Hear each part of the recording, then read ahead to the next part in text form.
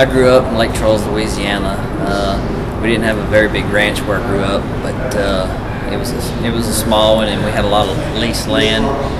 And you know, every day of my life I was probably on a horse and moving cows.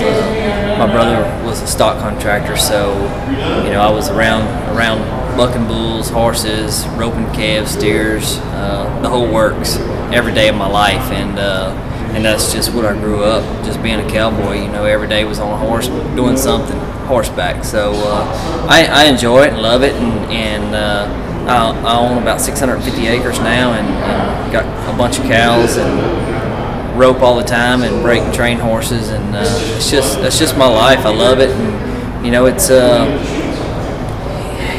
way out in the country. I'm not a city boy by no means, and you know I love it out there, and I think more of the cowboy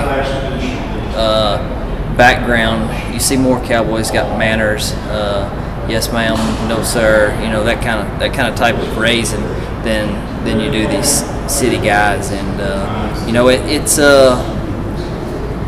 goes a lot further in life than the guys that are rude and very unmannered. You know, I still do bull riding schools, and I coach my son's baseball team, and one thing that I do tell all the kids, this ain't about just playing ball and winning. It's about respect and manners too, and you know I make all the kids say yes sir, no sir, and if they don't, they get to run laps. It's just the way I was raised, and the kids that I help are going to be the same way.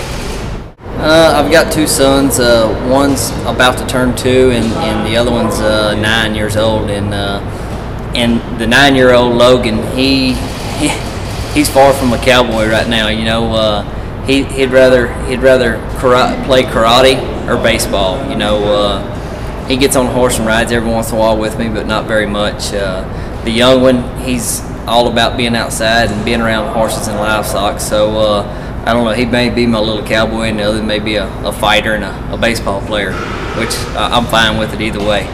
You know, I rope quite a bit. Me and my wife, we team rope, and I train some horses, and you know, I put on open to the world pasture roping, and it's something that's different from the arena. It's a lot of fun. I get a lot of players, a lot of big name guys come out and rope, and you know, it's a lot of fun. I love to rope, and it's not only about the roping. It's about the friends and family that you're around. You know, the roping industry. Any of them guys will do anything in the world for you, and that's what it's all about.